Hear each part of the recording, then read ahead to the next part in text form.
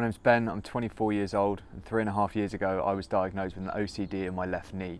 What happened is I woke up one morning, knee hurt, didn't kind of think anything of it, walked to work. By the time I got there my knee had swollen up to about 3 times its size. I went to hospital and then about 2 years later, 4 to 5 operations. I then got referred to Mr. Donaldson and the Royal National Orthopaedic Hospital and was put forward for the pioneering stem cell research that they're doing there. They extracted bone marrow from my hip, span it round a centrifuge, extracted the stem cells from that, laid it on a membrane and put that back in my knee to encourage the growth to hopefully repair the damage in my knee. I was in hospital for about three days.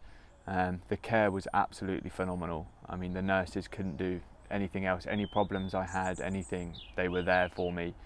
2 days in, I had a visit from the physio, straight on it, straight on the crutches.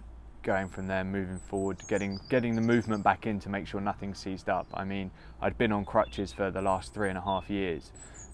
So for me, my aim was to get walking again, and 11 months in, here I am on my feet, no aids, no wheelchairs, no crutches, no nothing. And for me, it means I can finally get back to automotive photography, and for me, that's my passion, it's my hobby.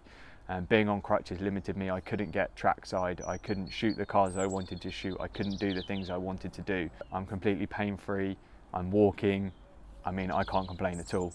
It's been phenomenal.